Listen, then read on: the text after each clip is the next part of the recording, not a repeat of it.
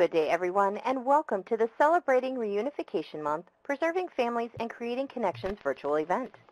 I will now turn it over to Taffy Compain with the Children's Bureau to begin.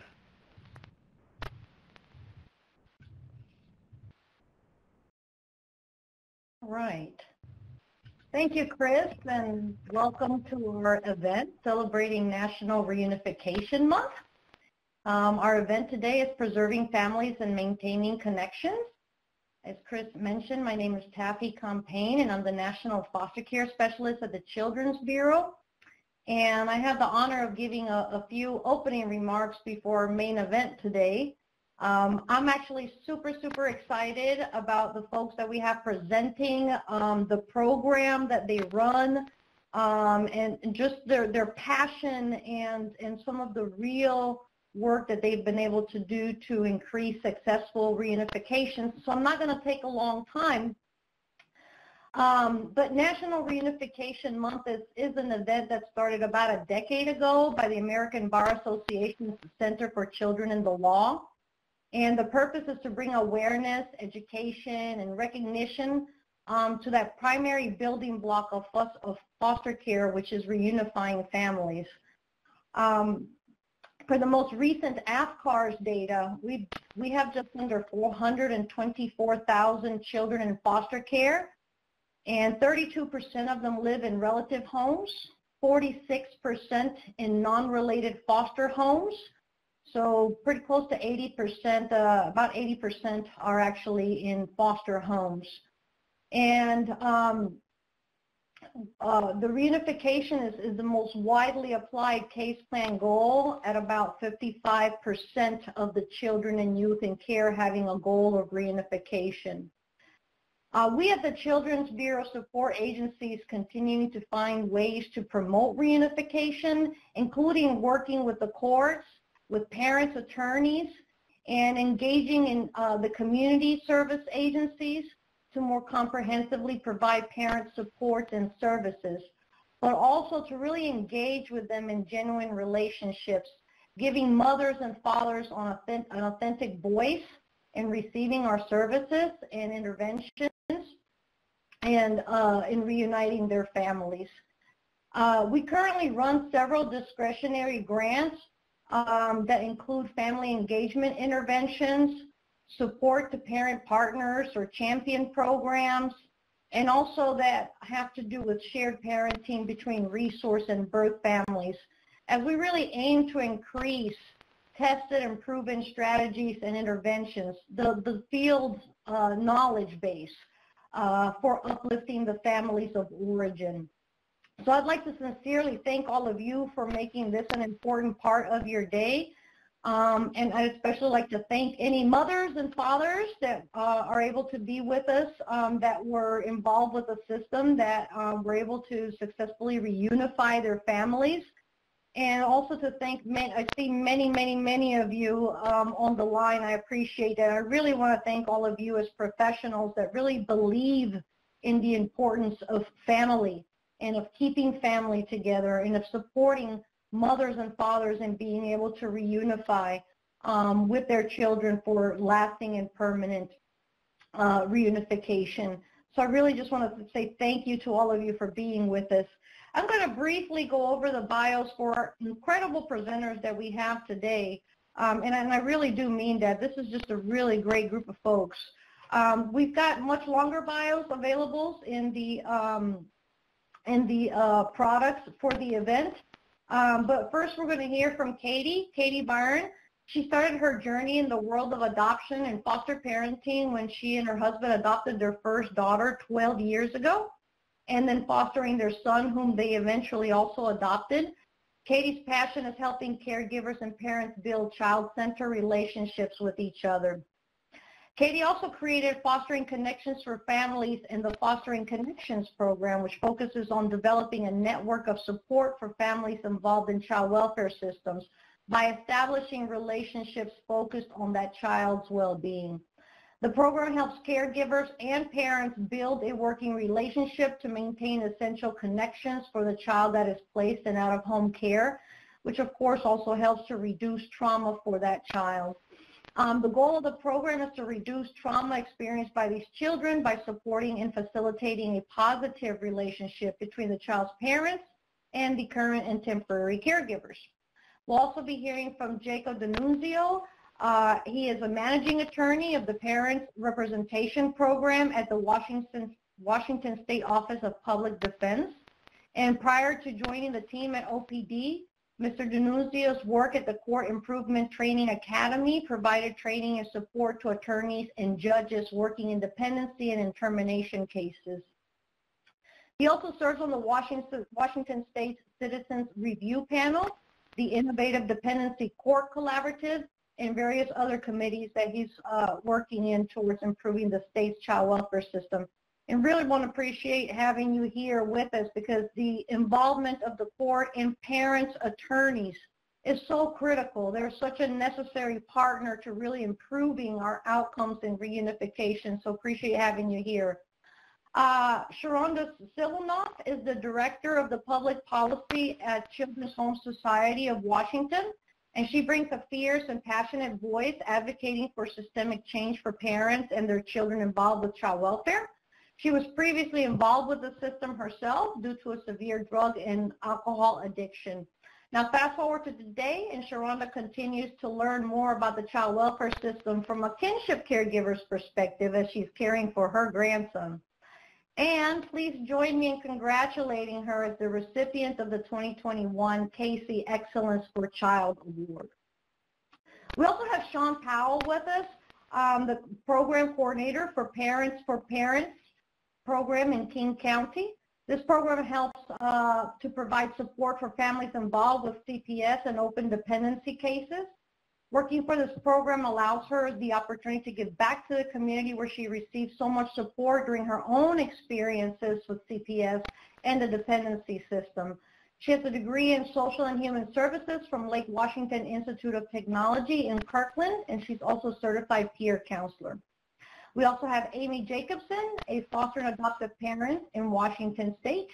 Amy believes strongly in the power of relationships as a critical component of a collaborative child welfare system.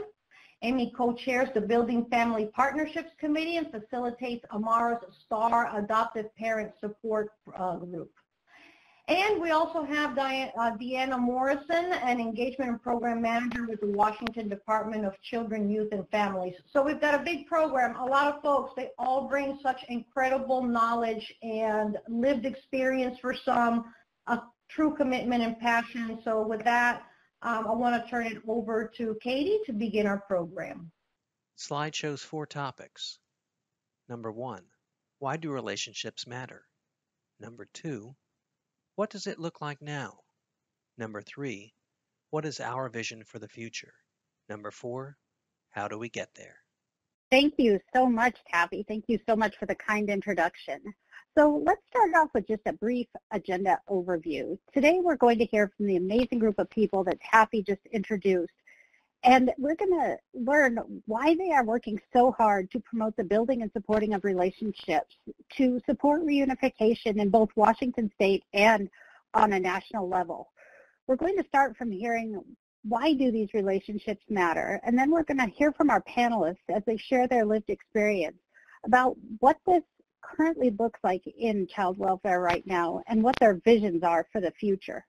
And finally, we'll conclude with a deep dive into tools and resources that you can use to support and promote this culture shift in your area.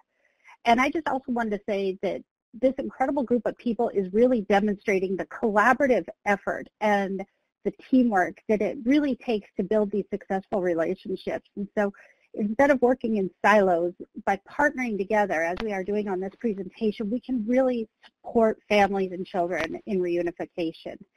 And with that, I'm going to turn it over to Jacob, and he's going to explain to us why supportive relationships are not just nice to have in child welfare, but are actually critical for children and their families.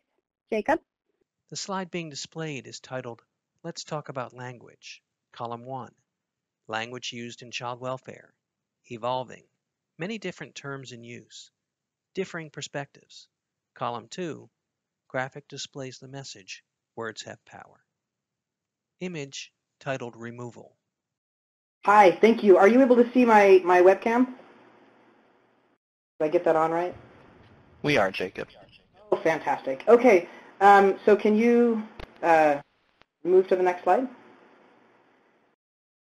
Great. So, so those of us who are involved in child welfare, we have gotten the message over, the last 6, maybe 10 years, that removal from a parent is traumatic. It's a traumatic experience, and experts now say that it causes an ACE, or an adverse childhood experience. And there may be some question about whether or not that is the case for all kids. I think there's been conversation around about, maybe the behaviors or the issues that kids have when they come into care, or they show when they come into care, is about the adverse childhood experiences or the trauma they're experiencing in home with their parents. Now, my youngest son is he's now 6, but he's been one of my very biggest teachers, and I'm going to share a story with you in the hopes that you can see what I saw through his experience. He was almost 3 years old, and he had been in daycare for a couple of years, and we were getting ready to move to preschool, and we found the best preschool in town and dropped him off on his very first day at about 9 o'clock. And then my wife and I went to the kindergarten just around the corner in order to meet with my middle son's kindergarten teacher. And he had been there for about 2 hours when he left. He told the preschool teacher he needed some alone time, and then walked out the front door, hopped over the fence, and started his way downtown where he knew my office was. At about that time, a police officer just happened to be driving by and saw my almost 3-year-old son on one of the busiest streets in Olympia, naked from the waist down, and thought to herself, well, that doesn't look right, and pulled over and got out of the car, and like the good child of a public defender, my son ran. So the cop chased him, and although he will tell you that she placed him under arrest, he was not under arrest. She was trying to protect him. She, called in to the 911, and no one had been looking for him at that point, so she didn't know that he belonged anywhere or who he belonged to. My last name and his last name is D'Annunzio, and at almost 3, it was very difficult for him to say his last name. The preschool teacher finally realized that he was missing and finally called 911. Now, my child was on his way to being taken to Child Protective Services, but fortunately, the officer didn't have a car seat to place him in, so while the car seat was being transported to her car, she got word of where he was supposed to be. So 2 hours, about 2.5 hours, he was not in a known adult or a safe adult's care. I got to him about 3 hours after that. And for that 3-hour period of time, he experienced a tremendous amount of stress and fear, and he was not experiencing any type of abuse or neglect in our home. But for about 1.5 years after that, he had night terrors, had increased separation anxiety, had a very difficult time being dropped off anywhere, and would frequently talk about when he was lost. And again, that was all a very short moment in time that caused him a tremendous amount of stress. He's better now, and the preschool got shut down for 45 days while they built a higher fence and put more bells and whistles on their doors. And for those of you who are interested, we did not go back to that child care or that daycare. We found a different one. But that, for me, really cleared up whether or not even a short-term removal was potentially damaging. Now, some kids who come into the system, they fare better than others. Some of them are more resilient, some of them are more sensitive, and we're going to talk about some of the ways in which, as a system, that we can help provide more resilience, we can help provide more opportunities for healing. Can you go to the next slide, please?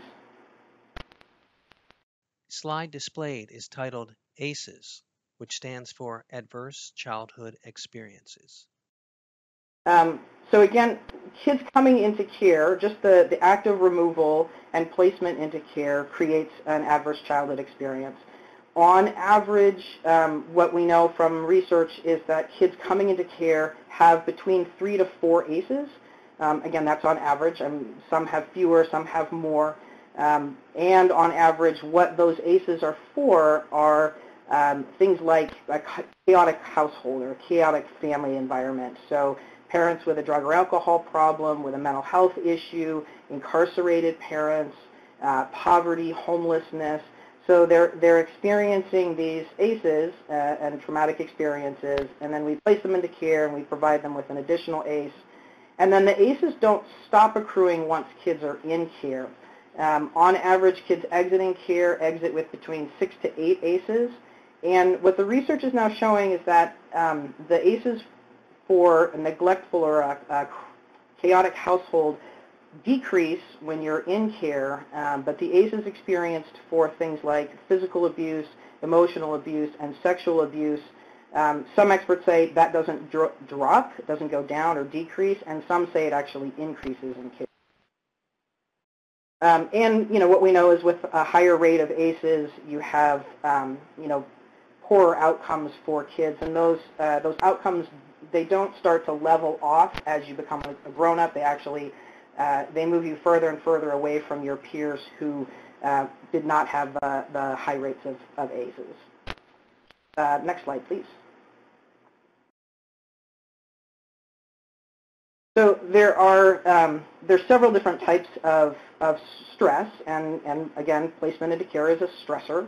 There are 3 types. One is positive stress, things like a big sporting event or a test or something that you have to that you rise to the challenge of. It's over. You either won or you lost, but it creates some resilience in you because you met that challenge. There's tolerable stress. So that is stress that's generally short in duration or stress that you have the ability to process. So for kids, that generally looks like having a parent or a trusted adult, a grown-up who can help you process the information. So you have a car accident and it's a huge stress, but you have a person who is with you who can help you talk about car safety and how many other people experience car accidents and that they're safe, and then and it's a short duration and it generally doesn't become a toxic stress. And then the last type of stress is that toxic stress. So that's a challenging situation that has no end, or where there's not an adult to help you process that information. And for many kids, and I would say most kids, being placed into care can become a toxic stress. So it's generally speaking a long period, and the adults in your life are not staying consistent, and so you don't have the ability to actually fully process the information. And again, we're going to talk more about how we can help kids do that. Next slide, please. So ambiguous loss. For those of you who haven't read the book, The Neglected Transition, I would highly recommend it. It's written by Monique Mitchell, who's an expert in grief and loss in foster care, and she talks about ambiguous loss. Now, when ambiguous loss was first coined to describe a physical presence with a psychological absence. So you have a loved one who has dementia or Alzheimer's, and they're physically there, but they're psychologically missing. So there's no end. They haven't died. You can't fully grieve the end of the relationship because they're still physically present. For kids in care and for parents with kids in care, that ambiguous loss is the reverse. So there's a physical absence with a psychological presence. Kids mostly know their parents are alive, their parents are around, they don't know where they are, they don't know when they're going to see them again. And the same thing for parents. Parents know their kids are in someone's house, they're being cared for, but they don't know by whom, they don't know when they're going to come home. And it can become a very toxic stress because it's never ending, it's ongoing. It's for kids and for parents, it's an uncanny experience. There's no explanation for it. And for us in the system, we can't tell them when it's going to end. We can't say, you're going to go home to your parents on this date, because we don't have those answers. And again, it's a relational disorder. It can be traumatic all on its own. And when you talk to kids who've been in the system, what they'll say is, every time the phone rang, my first thought was, maybe it's my mom. Every time there's a knock on the door, the first thought is maybe it's my mom. The second thought is maybe it's the social worker coming to move me again. So you can tell that kids in those situations very rarely have the ability to actually calm their insides. Go ahead to the next slide, please. Chart is titled Patterns of Stress Activation. Column 1, unpredictable, extreme, prolonged, sensitization, vulnerability. Column 2, predictable, moderate, controllable, tolerance, resilience. Okay, so we're talking a little bit about resilience and being sensitive or being vulnerable. So for again for the stress activation. So for stressors that create resilience, and we talked about a soccer match or a big game, right? So the game is going to be 90 minutes. You're going to play really hard. It's controllable. You know the start time. You know the end time. You can practice up until the beginning of the match. It creates tolerance, and then inevitably you come out with what some people call grit or resilience, right? You have the ability to rise to meet the challenge, and then the ability to step away from the challenge, and the stress ends. For the stress activation, and this is a lot about sort of brain patterns, right? And whether or not your brain and your body are able to calm down enough to do the developmental tasks that kids need to do even while they're in care. So again, the stress is unpredictable. So you as a child have no ability to determine when you go home. You have no ability to determine when or how you move to the next placement. It's extreme. Like, so for kids who are placed into care, they lose not only their parents, they oftentimes lose their siblings, they lose pets, they lose their house, they lose their community, coaches, teachers, church members, all of the people, often even times daycare providers whom they have a close relationship with. But that pattern of stress activation creates sensitivity. It creates vulnerability. Go ahead and go to the next slide, please. Slide is titled Impacts of Foster Care and lists depression, behavioral problems, anxiety, ADHD/ADD, hearing/vision issues, learning disabilities, developmental delays, asthma, obesity, speech problems. Okay, so lots of bad news so far. Just a really brief touch on how kids are doing in care. 7 times more likely than kids similarly situated, and so we're not talking about kids in care versus white upper middle class kids with 2 parents and a white picket fence and all that. Similarly situated kids. So 7 times as likely to experience depression, 6 times as likely to experience behavioral problems, 5 times more likely to experience ADHD and ADD, hearing problems, learning disabilities, developmental delays. Sort of the list kind of goes on and on. Next slide, please. Okay, so we're going to kind of shift gears into how do we help kids? What are the things that we can do? And parents too. This applies to everybody who's experiencing a traumatic situation. So what Dr. Bruce Perry has talked about is the sequence of engagement. So you start with the lower stem of the brain and work your way up. For those of you who have kids, if they're explosive and angry, it doesn't work really well to reason with them. You can't say, you can't do these things because they're dangerous. The kid's like, no, I want to play floor is lava, and you can't tell me not to, and they're screaming at you. And until we can go up the brainstem, we're not going to be able to engage their cognitive abilities. So the first step is really helping them regulate. Now, what helps people regulate is, like we talked about, being with someone who they trust, who they feel safe with. It's that calming sense that, oh, I feel safe right here. For some folks, it's rhythm, music, walking, moving their bodies, doing something that helps to actually regulate the lizard brain or the amygdala. And then from there you can go into relate, right? So you regulate, you help calm that central nervous system, and then you go into relationship.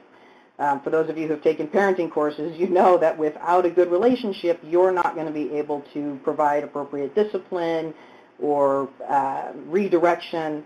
So relating looks like, again, being with a trusted adult, being comfortable with that trusted adult. And then you can go into the logic part of the conversation. So regulate, relate, and then reason. Go ahead to the next slide, please. The quotation, "Connectedness has the power to counterbalance adversity," Dr. Bruce Perry. Slides shows image of a set of scales. The left side of the scales is labeled adversity, and the right side is labeled relational health. Under the scales is the label development risks and health problems. Okay, so what we know for kids is that they are experiencing adversity, right? So we have ACEs, we have removal, we have placement into foster care, placement with people that you don't know, placement with adults that you haven't developed trusting relationships with. Sometimes you develop trusting relationships with those folks and then you move again without the ability to control any of that. So you have this adversity. Now what do we do on the other side of that? How do we help kids balance out what they're experiencing? Well, what we can do as the grown-ups in the system is provide relationships, provide trusting, consistent relationships, relationships with their parents that are developmentally appropriate relationships, that are successful relationships. So if you have an infant, you can't just have one visit per week and expect that that relationship is going to help weigh out the adversity that the child is experiencing. It has to be developmentally appropriate. Family time has to be engaging for the kid. It has to be safe for the kid. It has to be safe for the parent. And by safe, I don't mean somebody sitting knee to knee with the parent and the child taking notes. What I mean is a way in which kids and parents can come back together again and experience the connection that they have, that bond and the attachment that they have. Oftentimes what the visitation experts will say is an activity that creates relation. Swimming lessons being one of them, right? So for little kids, being in the water with a grown-up, with a parent, means close physical contact. It means a trusting relationship. That child has to rely on that parent in order to be in the swimming lesson. And relational health, not just with parents, but also with caregivers. Are we setting caregivers up appropriately? Do we have the right matches? Do we provide opportunities for, and we'll talk about this in a minute, but for parents and for caregivers to connect so that caregivers have the information that they need to be successful? What kinds of food does the kid like? How does the kid, go to bed easiest? How, what are the things in which we can do and help provide to the caregivers so that they can be successful and create another trusting relationship with that child? And all of that helps to offset the developmental risks, the health problems that we talked about, and it really sort of sets them up for greater resilience and a greater likelihood that they will come out of this intact. Next slide, please. So reunification matters, relationships matter, and if we want to create reunification that actually works, that is stable, that is successful, we need to continue with the relationships. We need to continue to build the relationships. Now, I know my counterparts are going to talk a lot about building relationships between parents and caregivers, but what the research shows is that if kids see the adults in their lives working together, being connected, being on the same page, communicating, having similar rules, having similar expectations, kids feel safer. In the neglected transition, there's a series of different interviews with kids who say things like, all I wanted was to know that my mom knew where I was and knew that I was safe or could tell me that I was safe. Parents can't do that if they don't know who their child is with or they don't have some relationship or connection to that child. I had a case many years ago with a dad who worked really, really hard to get his kids back, and his kids had pretty extreme behavioral issues in the placement. They were, smearing poop on the walls and urinating in the corners and having just really extreme behaviors, and they moved from home to home, and they finally landed in a caregiver's home who was super committed. And although resistance or I'd say reticent, reached out to the parents. And what ended up happening was this really kind of a sweet story, but the kids, in order to show their parents loyalty, would do things like pull old shoes out of the garbage can and wear them to the visit and say, like, look, Dad, look what my foster parents are making me wear. And because the parent and the foster parents were connected and were talking, the dad could say, hey, actually, I know you got new shoes last week and you pulled those out of the garbage. I actually know that you're safe. And I'm working really hard to get you back, which it's just calmed everybody down. The kids went home and still have contact with their caregivers and are doing quite well at this point. Why relationships matter in supporting reunification.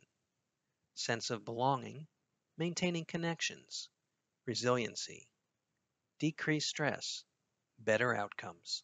Yep, that's my last slide. So with that, I will hand it back off. Thank you. Thank you so much, Jacob. That was fabulous. So now we're going to kind of hear from people with some lived experience, so people who have either been parents in the system or caregivers. And we're going to hear why do they feel that these relationships are supportive and kind of what is their vision for the future. And I remember I came to this work after meeting a mom, and this mom had several children that were adopted through closed adoptions through the foster care system. And this was years later. And the hurt and the difficulty she had because she didn't know if her kids were safe. She didn't know where her kids ended up. She didn't know if they were safe. And it just really opened my eyes that we have to do something different. And then as a caregiver, my experience in the system was just watching everybody kind of work in their silos. The parents were over here, the caregivers were over here, everybody's department's over here. And I was just watching people progress through like the life of a case, and everybody was coming out hurting. And no matter what the outcome was, if the child reunified, the caregiver had no idea where the child had gone because they had never met the parent. If the child had a different form of permanency like adoption, the parent didn't know where they were. And so all of that, just watching that, I was like, we have to do something different. This isn't okay. I can't watch this anymore. And so that's kind of what brought me to this work. And then I would see successful reunifications where the caregiver and the parent stayed in contact long after the department was no longer involved. And everybody just seemed to be faring a lot better. And so that's what brought me to this work. Sharonda, why do you feel relationships are important, and kind of what do you see as your vision for the future if you could wave a magic wand? Well, first of all, I just want to say, I come to this discussion as a kinship caregiver, and the only reason why I'm in this discussion with all of you is because a foster parent who's also on this call, Amy Jacobson, partnered with me in caring for my grandson. Had I not had the partnership with Amy, I would not have kept my grandson, and my ability to preserve my family would have been lost because my grandson eventually, I am sure, would have been adopted.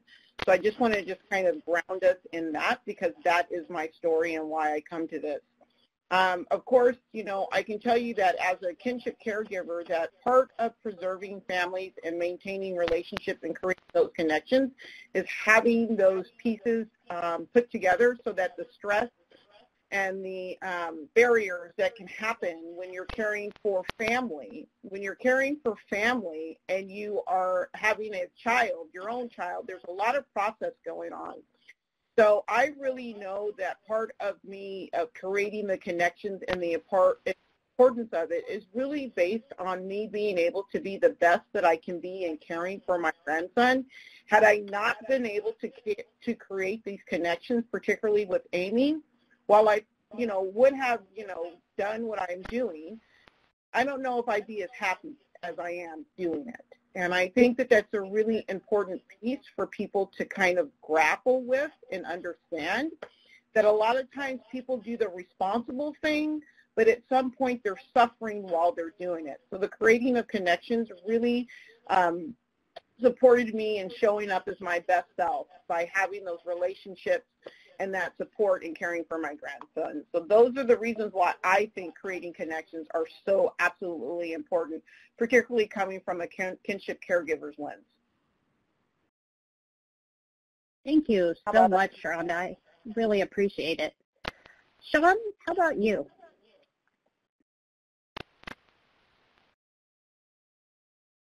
Oh, Sean, it looks like your phone's on mute. I told myself I wasn't going to do that.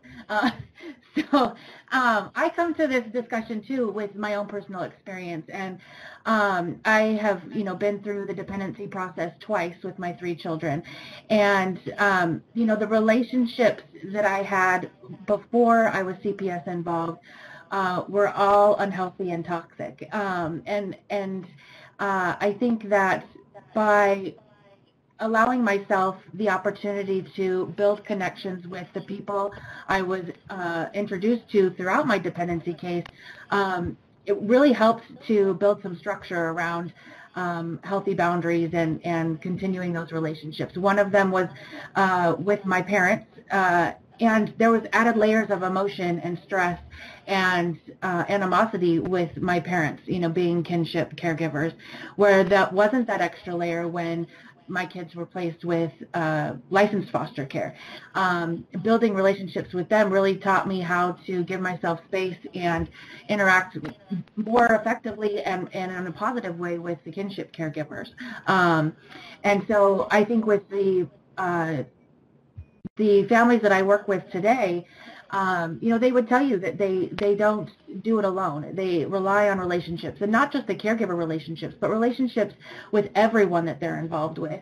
And the idea, that we are sharing relationships with the children as well, and making sure that there's a continuum of care with the children, so that that same care from the parents is transferring to the caregivers, whether it's kinship or licensed care, and then ongoing. And the kids see that. The kids see those relationships and how strong they can be, and then they're more able to replicate that, and they feel safe. And that feeling and sense of safety that is provided to the children throughout that process also is provided to the parents, who then are continued to be motivated to make progress and move on in that. Thank you so much, Sean. Amy, would you like to share? Yes, thanks, Katie. So I feel that parents and caregivers greatly benefit from building relationships, but I really feel the kids benefit. Through the relationships, I believe that it's the best scenario for kids to see their parents and caregivers working together. It builds a sense of safety for the kids when there's a support network of adults. It's also when we build relationships, we learn from each other and about each other, and it can remove misunderstandings and perceptions that we have of each other. And Rhonda and I have this lived experience of seeing the benefit of King staying with her. Through our relationship, we've not only, through Sharonda and my relationship, it's not only a benefit for Sharonda and King, but it also benefits my family. We've grown a huge community of support where we're supporting each other, and Sharonda and I can support each other and our families, so we can provide King with stability. He's happy, he's with his family, and that's it's important for him to see us all get along and support each other and grow our community. And it's my vision that we can all work and partner together to be supportive of reunification and kids staying with their family. Thanks. Thank you. Thank you very much, Amy. And I think probably we all share the vision after listening to each of you that we don't want this to be the one-off or the, oh, I once heard of a caregiver and a parent that had a good relationship. And, it turned out pretty good, but that's just not the norm. We want this to become the norm. And that this collaboration and that everybody being able to work together and seeing the benefit that each person brings to the relationship becomes central to supporting reunification and just everything in child welfare, because as humans we need other people, we need support. It feels good when we have other people on our team, and I just would like that to become the norm instead of the, oh yeah, I saw that once. Next slide, please.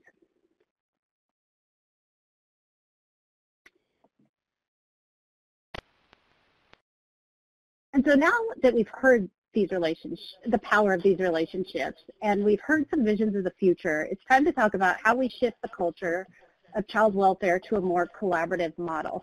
So I'm going to turn it over to Deanna Morrison from DCYF to kind of talk about the Department of Youth, Children, and Family Services here in Washington and kind of where they're at right now in supporting these relationships. Deanna? Hi, Katie. Thank you. Yes, this is Deanna Morrison. I'm the Engagement Program Manager, currently working for Department of Children, Youth, and Families. Unfortunately, I'm unable to attend by video, so you get me here with audio. But just in brief, Washington State, including obviously DCYF, we've really embraced the theory of relationship building. We've seen the stats, we've read the data, and it is strong proof that children do better when families do have relationships with the entities that are involved with them while they're working through service agreements.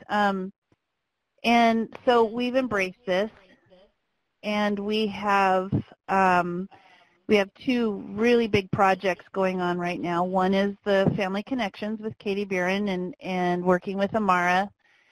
And we're working on an expansion project because the idea of having the parents identify the need to want to have a better relationship and wanting to be more involved with those that are caring for the children has been like a statewide all jump on the bandwagon, let's go. So that's been really a great, it's been really great watching this little seed grow, and we're super excited about the future of this program. The other program that we have in project mode is a partnership we have with Casey Foundation, and this program is called Building Family Partnerships. Kind of has the same similar approach in the relation building aspect. However, we are doing listening sessions to get lived experiences, and what we want to do is gather that information and take it to our leaderships, involving our parent allies and all our external stakeholders, and taking it to our leadership and say, here's what we're hearing. These are lived experiences. This is what needs to change. So DCYF as a whole has fully embraced, I guess you could say we've drank the Kool-Aid, we believe in it, and we're overly thrilled with the feedback that we received thus far, and we're really looking forward to distinguish or getting rid of ambiguous loss as best we can, and really bringing the parents more into the team atmosphere rather than us telling them what it is they need to do. We want them to be a part of the solution. We want them to be a part of going forward, and we want them to get their children back. So with that, I will pass it right back to Katie. Well, thank you so much, Deanna. So next slide, please. Slide is titled Family Connections Program. Program elements are Connections meetings, peer mentor support, focused on building and maintaining child and family-centered relationships. I wanted to take a minute also just to let you all know we're going to have a Q&A with all these panelists at the end. So if you have any questions, please feel free to drop them in the chat and we will answer them at the end of the presentation. So the Family Connections program was kind of born out of that experience that I just talked about of seeing the harm that was being done with these adversarial relationships in child welfare. And so I kind of was going around and asking, like, how can we do this different? How can we build relationships? How can we have this not be the unicorn, but be the standard? And I found an amazing group of stakeholders that just included all sorts of individuals. It was parents, it was caregivers, it was kinship caregivers, it was the department, and everybody got together and said, yeah, you know, we see that kids do better and families do better when we build these relationships, but there's not a great structure in Washington State of how to do this. And so we built out the Family Connections program. And at the heart of this program is a connections meeting. And the connections meeting is just a meeting where we're bringing together a parent and the caregiver of that child. And they're having a meeting that is facilitated by a parent ally. So that is a parent who has successfully navigated the child welfare system and is now mentoring other parents, as well as a caregiver mentor. And the caregiver mentor can be a kinship caregiver, it can be a licensed foster caregiver. We have a lot of different options, but they are offering peer mentor support, because what I thought about when I came into this system as a caregiver 14 years ago, I guess, I was scared. I was really scared, and I was thinking, what would it have taken to get Katie at the table to meet the parents? And I said, you know what it would really take is someone who had been through this, who understood kind of where I was coming from, who could say, yeah, you know, I hear your fear, and here's some information that I can give you to help you get over that fear. And so I was like, peer mentor support is what would get me there. Don't give me a document full of 10 things I can do. Like, give me someone on the phone that I can talk to who will say, here's how you do this. Here's the triumphs and the successes, as well as some challenges. And so this program uses the peer mentor support, brings the parent and caregiver together, and this meeting is facilitated and very structured. So there are a lot of things we don't talk about. We don't talk about case plan. We don't talk about court-ordered visitation. What we do talk about is those things that Sharonda and Amy have talked about, and Jacob also, like, how does the child put to sleep at night? What is their routine? Is there a sippy cup they're missing? Is there a special stuffy that didn't make it with the child, and we need to find that stuffy because that's a comfort object for the child? Where's the child in school? What is the child successful in, and where do we need to support the child? And so it's really a very, very focused meeting. The only people that attend are the caregiver, the parent, and the two mentors. And we're just keeping it small, positive, and supportive, and we're finding a lot of success in that. And so that is the program in a nutshell. And now I'm going to turn it over to Sean to tell you a little bit more about the Connections meeting. Slide is titled, What is a Connections Meeting and Who is There? The slide has no text. Okay, make sure I'm off mute now. So from a parent mentor or a parent ally mentor perspective, a Connections meeting is a voluntary opportunity for parents and caregivers to meet and talk about the needs of the child placed out of the home. In the preparation for and during the meeting, we are really working hard to elevate the voice of the parents as the experts on their children. Meetings are open, like Katie said, to parents, caregivers, the parent ally mentor, and the caregiver mentor. We find keeping the meeting small really allows everyone to feel they have an opportunity to participate in the meeting, as well as keeping the meeting positive and supportive for all participants. When we ask caregivers and parents what would help them feel more comfortable attending a meeting, like Katie said before, we resoundingly heard that the support of someone who understood what they were going through was critical. So we ensured that participants received that critical peer mentor support from individuals who had walked in their shoes. We contract with parent allies and experienced caregiver mentors to work with participants throughout the entire process.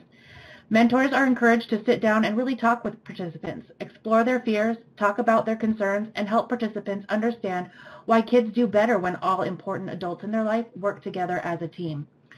Connections meetings can be a useful tool to support a family anytime a placement arrangement is changed throughout the life of a case, even when children are moving back home. A Connections meeting follows a basic structured agenda, facilitated by the parent ally mentor and the caregiver mentor. The intent is to guide the family in a conversation where essential information can be shared, and the caregivers can learn directly from the parents what is important for them to know about caring for their little ones. One of the key components to a Connections meeting is discussing a plan for ongoing communication between the parents and caregivers. The Connections meeting is a safe place to discuss many different topics, and in most cases, a place where open minds can learn more about each other and change the initial perception many people have of the others involved. We aim to have a mentor pool that reflects the experiences of our participants by recruiting mentors with similar experiences, including BIPOC, relative caregivers, experience with SUD, and family treatment courts. We do our best to match participants to mentors with similar life experiences, as there is great value in being supported by someone who truly gets where you are coming from. After a Connections meeting has occurred, both the parents and caregivers can continue to access the mentors for ongoing support. Just another way that this program helps to build and demonstrate the importance of positive relationships. Slide is titled Benefits of Connections. Immediate, parents know who is caring for their child. Creating a pathway for communication between parents and caregivers. Child sees the parents and caregivers working together. Caregivers can learn more about the child. Long-term, increased parental and caregiver engagement. Increased communication leads to less conflict. Children maintain connections to their family regardless of permanency outcome. Caregiver retention increases as caregivers feel part of the team. Thank you. When there is a positive relationship between caregivers and parents, there are clear and immediate and long-term benefits. These relationships often last long after the child welfare case is closed. From my own experience and from what I have seen in the families I have worked with, the fear of not knowing who or how your child is being cared for is intense. At a time when everything in my world seemed to be spinning out of control and I was being asked to do so many things and change everything about my life, I was also preoccupied with the stress of worrying about whether or not my baby had her favorite stuffed animal or was being forced to eat food she didn't like, or if she missed me singing her to sleep at night. Being able to meet the family that was caring for my daughter gave me a way to visualize who she was with and how they treated her. It made me feel a lot better by taking the mystery away and giving me the opportunity to ask them questions and allowing them to do the same. We started out by passing a notebook back and forth at visits until we met. This did not happen consistently. Once we had a conversation about it, though, there was always something written in the book. Sometimes parents and caregivers just need to communicate about what is comfortable for them regarding methods of communication. Maybe it's through email or text, a notebook, or even phone calls. Parents and caregivers who work together and coordinate communication and spend time together can lead by example how to nurture a positive relationship. Children who see the adults in their life practice healthy communication and boundaries are more likely to replicate those behaviors. Being able to have an open line of communication allows the caregivers to learn more about the children in their care too. Depending on the age of the children, some may be too little to speak for themselves, and some may be old enough but won't speak for themselves, and some just don't know the right words to say and struggle with communication skills. Caregivers can learn so much from the parents about what to expect from the child or why a child may act a certain way. There are small but very important details that many times the social worker doesn't know and therefore cannot share with the caregivers, and this creates barriers to the children receiving the best care possible. Increased parental and caregiver engagement has long-term benefits too. Children may become impatient or anxious or even act out the longer they are in care with no end in sight. But believing that everyone around them is working toward the same goal of reunification can relieve some of the stress which can be brought on by being given mixed messages. Developing a familial relationship happens naturally for some people and for others. It takes a lot of nurturing and patience and trust. This can't happen in one visit or one conversation. The beauty of this happens as the family grows together, heals together, and stays connected. Even after cases are closed, caregivers can continue to be a part of the children's lives as ongoing supports and cheerleaders of reunification. The success of ongoing communication and connection between birth parents and caregivers can even bring a new energy to caregivers to continue to open their home and their hearts to more children. Sharonda? Thank you for all of that, Sean. And I'll just say that, from my vantage point, the benefits or connection is, I actually want to just throw out a question. And the question is, who are we without connection? I know when I, ponder that question, I think of isolation, I think of depression, I think of worry and anxiety. Connection is absolutely essential for me to be able to be a part of the world around me. And so the benefits for connection really for me are for everyone. It's not just for children, it is for parents, it is for foster parents, It is for the workforce that is witnessing and somewhat managing everything that's going on in a case. The more that we're able to connect with each other, the more that we're able to see the human side, to be able to understand that our needs and wants are pretty much universal. The most important thing that I think about this connection and what this program actually offers is maintaining those relationships and building those relationships. That, as life happens and we weather, times and challenges and all the things that life offers, when we have connections, we're actually able to walk through those and to get to the other side and not fall into a place of despair and hopelessness. And so the benefits of connection are far-reaching. They are absolutely essential and necessary, not just for children, but for everyone who actually touches a child welfare case. I want to just end by just saying on this particular subject that children deserve to have as many people in their lives that they love.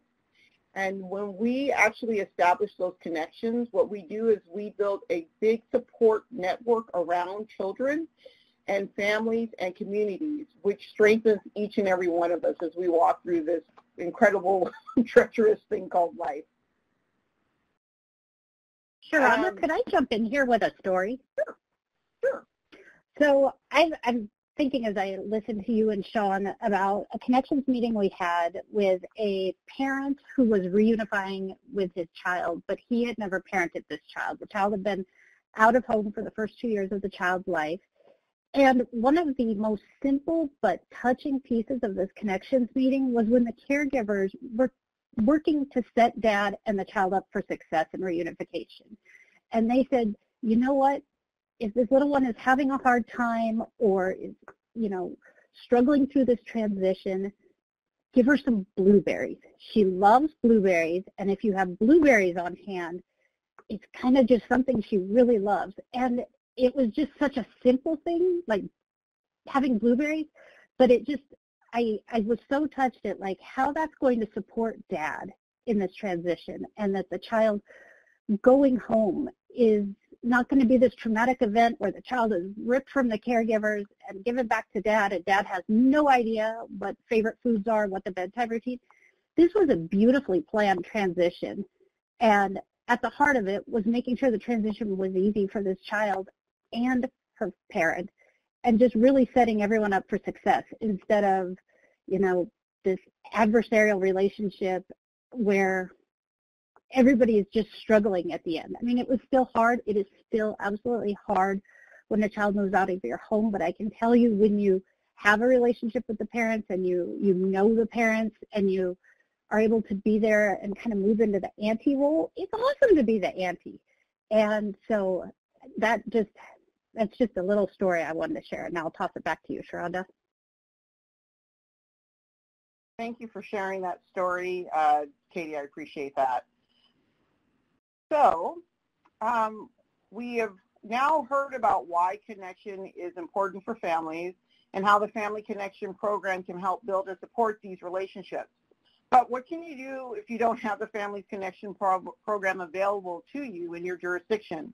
Well, I'm going to introduce you to some great tools that you can use to help your community start building caregiver and parent connections today. The first tool is a Family Connections videos and discussion guide. And it will showcase real-life experiences of parents and caregivers and relationships.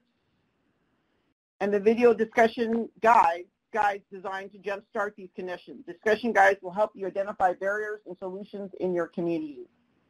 And I'm going to turn it over to Chris. One of the things I will now begin the that video. I really like about the relationship that me and Desiree have is that we are kind of co-parents with her. If there's something going on, we all talk about it and what should we do about it and things like that.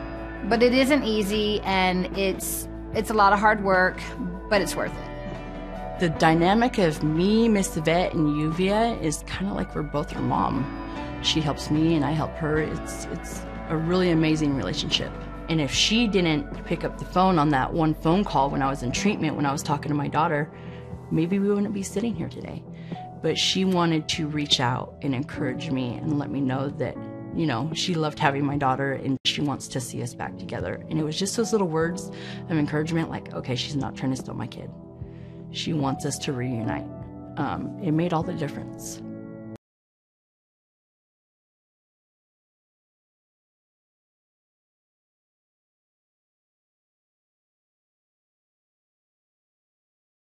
Thank you.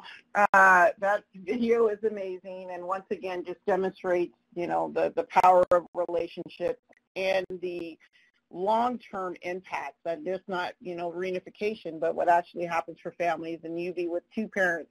Who doesn't want that in their life? So the next slide is we're going to actually talk about some tools for you and resources. So the Birth and Foster Parent Partnership was formed by 3 organizations, which is the Children's Trust Fund Alliance, the Youth Law Center, and the Quality Parenting Initiative and Casing Family Programs to build a movement of collective voices to make improvements in policies and practice and change the system and culture around the foster care system and help families become reunified and ultimately prevent children from entering the system at all. This movement actually grew because of the BFPP's hard work and commitment to strengthening families and keeping children together with their families. The BFPP met many times to help identify core practices and policies that would support strong relationships between birth and foster parents. The BFPP reviewed the research and gathered input from birth and resource parents and staff about what works and what doesn't work. All of this led to this idea of developing 2 new tools to help promote the importance of birth and foster parent relationships all across the country. The hope is really to bring shifting attitudes and practices of child welfare leaders and practitioners, other system leaders, foster parents, birth parents, and kinship caregivers. The BFPP has consistently focused on promoting lasting relationships between birth and foster families and kinship caregivers to support families to help child welfare systems improve their practices around supporting birth and foster parent relationships. We worked hard to create 2 complementary tools to assist in promoting this shift in attitudes and practice. The relationship guide is the most useful for birth and foster parents and kinship caregivers working to build and sustain relationships and work towards reunification. The state and local leaders guide to building a strong policy and practice foundation is most useful for staff and administrators working to create systems that will best support these relationships. And we also created an executive summary that provides a brief overview of the BFPP.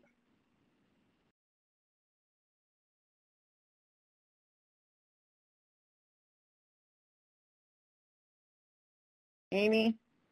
Yep, perfect. I'm going to turn it over to Amy. Awesome, thank you. So the first of the 2 guides is the birth and foster parent. So the first guide is the relationship building guide, It's filled with lots of great information organized with 4 distinct relationship building topics. The first one is building the relationship. The second is supporting the relationship. Third is keeping the relationship strong while working with the system and planning for reunification. And the fourth is keeping the relationship strong after the family leaves the system. This guide's intended use is, the guide's intention is to be used by families whose children are in foster care or placed with kinship caregivers, and that includes both mothers and fathers, so both parents. It's also intended for foster families or kinship caregivers caring for children or youth placed out of the home. And then it's also intended for public or private agency staff who are working with parents and caregivers in building a relationship. So the next slide, please. Thank you.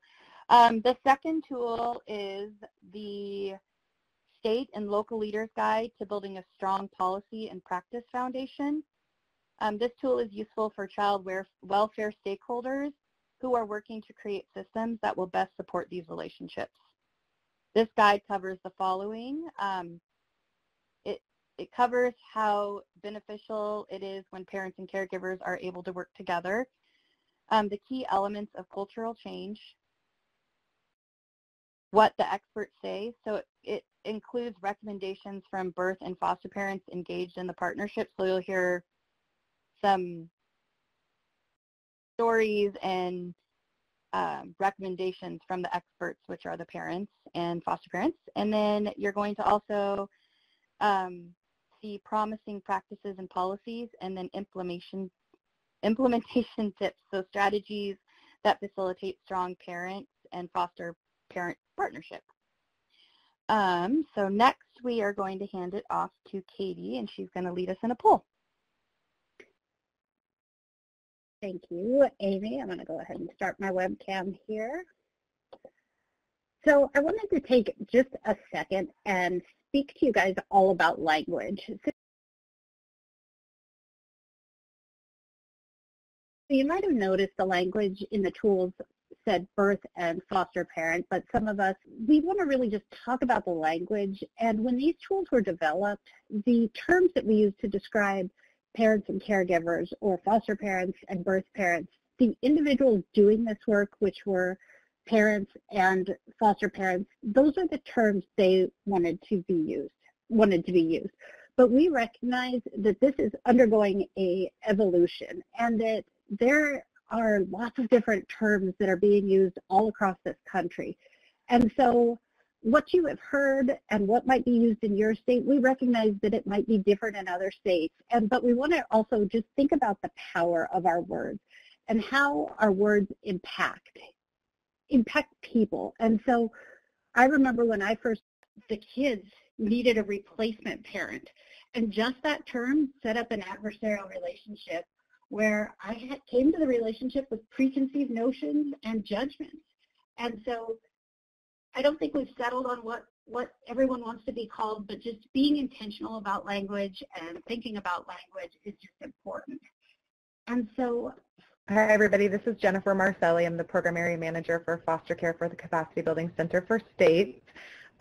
So the poll question is, after hearing from all of our fantastic presenters today and all of their information and resources, what is one thing that you're going to take from this presentation that will inform your daily practice? I see some things to reinforce the human side of connections so our children and families can successfully walk through their experiences with child welfare, implementing the connections meetings. I have a few of those. Encouraging the importance of collaboration between resource and birth parents. We've heard how critical that is. The value of interpersonal connections. Offering more resources for developing relationships and connections between birth and foster families. More about the connections meetings and those relationships. Ways to implement birth-family relationships, healthy birth-family relationships and foster family relationships, the reunification resources, of being more mindful when working with both foster parents and bio parents. These are all really great. We're glad that you have so many great things. I see in the chat to continue to introduce and encourage parent-caregiver interaction, start exploring more explicit avenues for connection. Somebody who really loves the idea of connecting parents with caregivers of the children. So lots around parent and caregiver connections, creating some informal and formal ways to make that happen.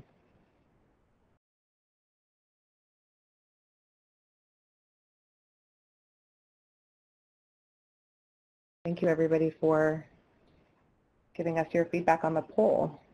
Katie, I'm not sure if you're back. I am working on getting back, but I still can't see the screen, so just a second. Okay, no worries. We can also, I'm not sure if you or anyone else has any last words before we move to the Q&A, but we can move to that if you would like.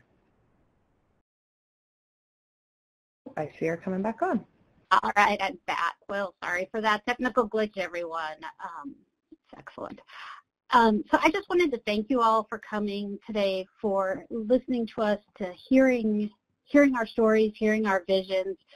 And I just absolutely love the answers in the poll. Like, that just energizes me and brings me so much joy that all of you are taking these back to your communities and that we're starting these conversations. And recognizing change doesn't happen overnight, but seeing the wave of change is incredibly exciting and invigorating for me. So I want to encourage you, if you have any questions about the Family Connections program or any of the resources, you can feel free to reach out to me, and I'd love to talk about this stuff, so I'd be happy to talk about it more. Now I think we are going to turn it over to Jennifer for a question and answer. And so I would love it if you guys have questions about the program or anything we're doing, please pop them in the chat, and I have all these great presenters ready to answer them for you. Yes, so we'll ask everybody to hop up on camera. So we did receive a few throughout the presentation, and the first one, Deanna, is for you. The question was, does Washington DCFS still have family group decision-making programming at all? Yes, it's family team decision making in our neck of the woods, but yes, we still have that in all our shared planning meetings. Great, thank you. And so for all of our presenters, our Family Connections presenters, a few other questions. Who is included in the peer mentors, caregivers, and who else? So the peer mentors are caregivers and relative caregivers and anyone who's caring for a child placed out of home. And if they've been able to successfully build relationships, then we would love to have them help others and just guide others on their journey.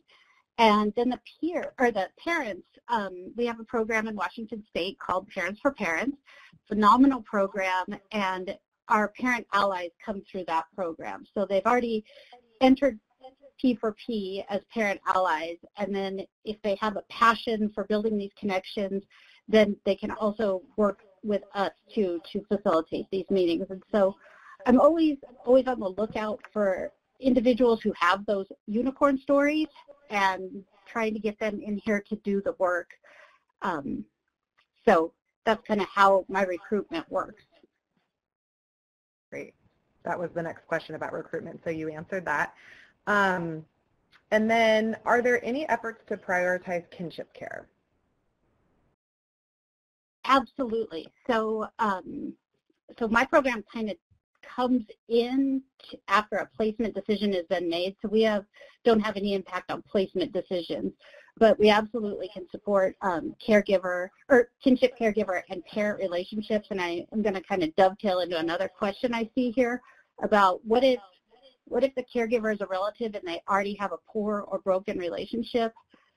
I have some terrific mentors who had that. They had a broken relationship, they are relatives, and they have since repaired it. And so that's where we really try our very best to match participants. And so if I had that case, I would match that to my caregiver who's a relative caregiver, and then a parent ally who's had experience in a relative placement. And so that's not something I can speak to. I've only done licensed foster care, but I try to match because you don't want to hear from me. I haven't been a relative caring, but Sharonda, for example, has walked the walk and can share a wealth of information with someone else going down this path. And so we really work to try and match as much as we can. Can I just piggyback a little bit off of that? I want to just highlight the benefit well outside of just what happened for King with me and Amy being paired together. As a kinship caregiver, taking on a child is an incredible endeavor, and there's an amazing amount of stress culminated with the grief and the anger of a parent. And I can tell you that if it wasn't for the relationship that I had with Amy, I don't know if I would have been able to weather as much as the anger that was coming at me from my child. So what I really think is important for us to kind of highlight in this space is be creative, be innovative, and use resources and tools that maybe didn't necessarily look like they were prepared for in such a way. And, you know, for example, right, the foster parent that I had that helped to kind of circumvent some of my pain, anguish, and anxiety wasn't necessarily a foster parent designed to support a kinship caregiver. But I needed the support. And so I think it's so important for us not to get boxed in to what exactly someone can or cannot do. We can do a lot together. The power of people, the power of relationships, and the power of connection ripples far outside of just the confines of birth parent, foster parent, child. So, I really just want to, encourage folks to think about, how to utilize the resources in ways that maybe you never ever thought you could. My relationship with Amy is because I knew I needed something, and my immediate support system did not have it. So I had to go and find it if I was going to be successful in actually caring for my grandson and actually dealing with my son.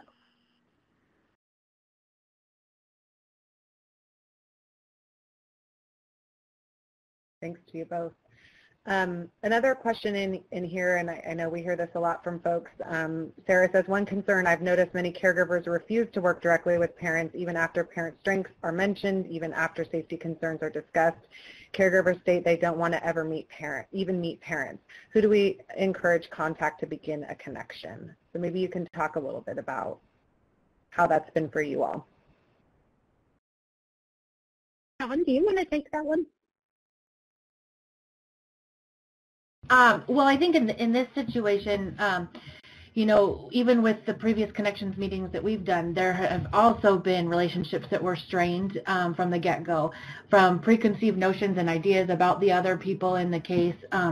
And so one of the things that I think helps with this is when caregivers can be connected to a caregiver, mentor, or peer, and the parents can also be connected to a peer. And you know what? This happens before a connections meeting even happens. We work with them individually. We talk about what topics they want to bring up, what's important to them, what challenges or barriers they may have had prior to this meeting happening in their relationship, what they would like to see for future communication, and how to build a stronger relationship.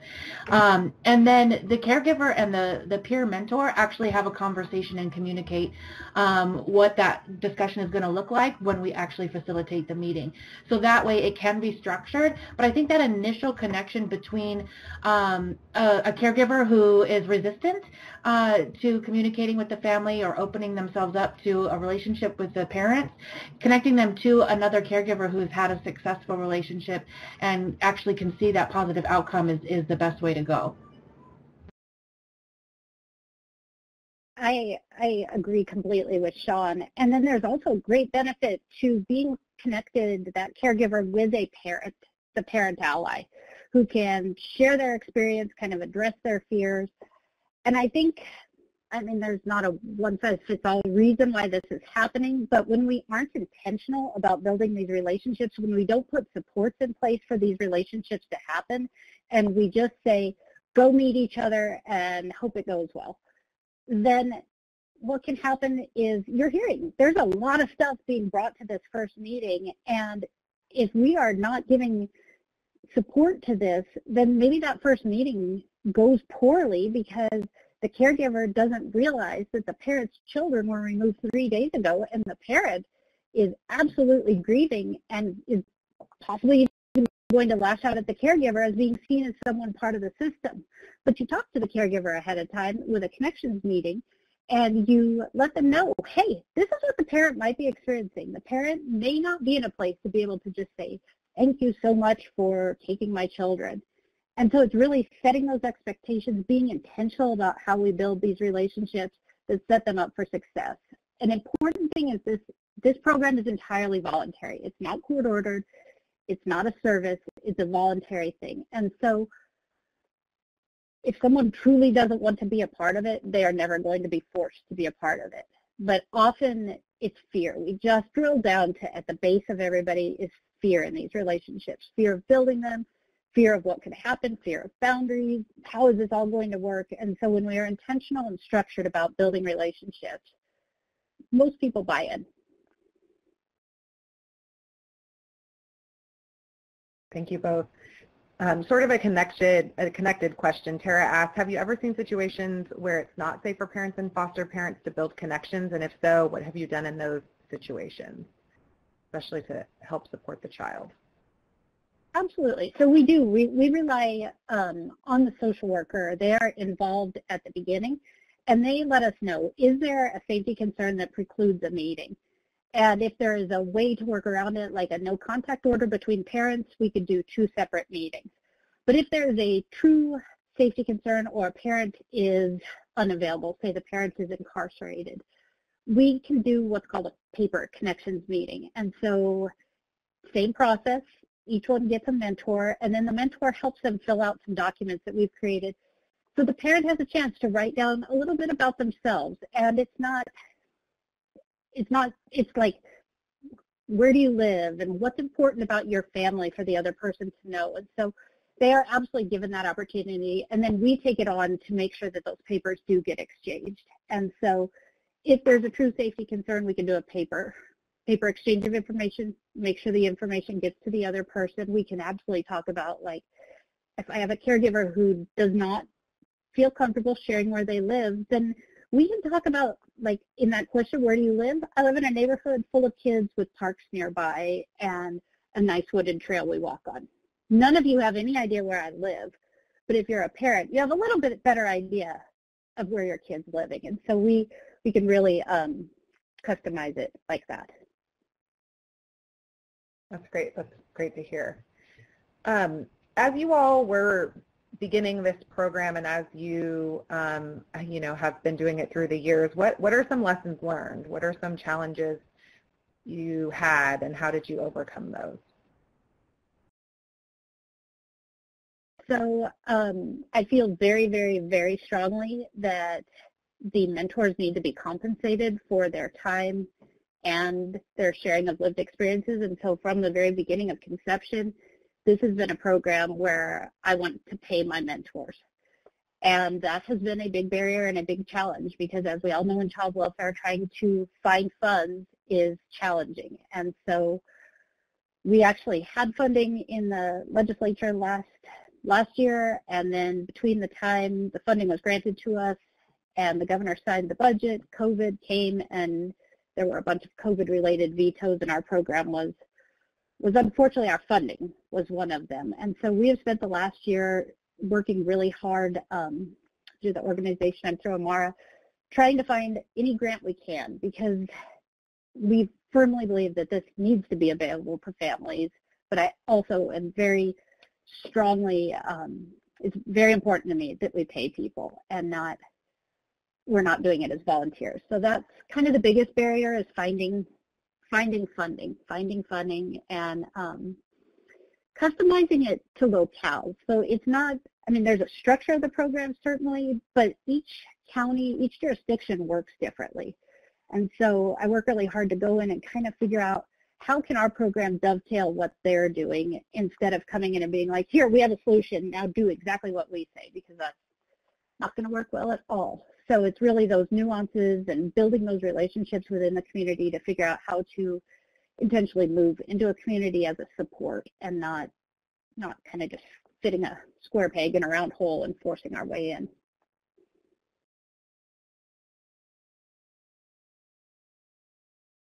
Anything else from the rest of the team?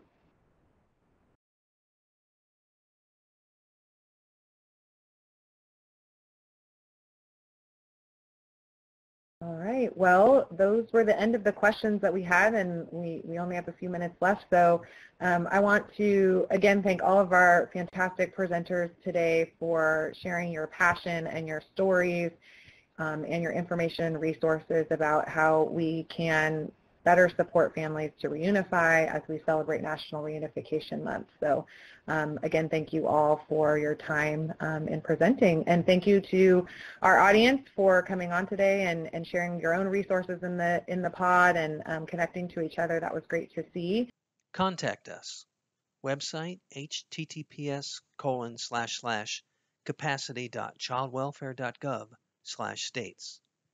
Email, capacityinfo@icf.com. Phone, 844-222-0272.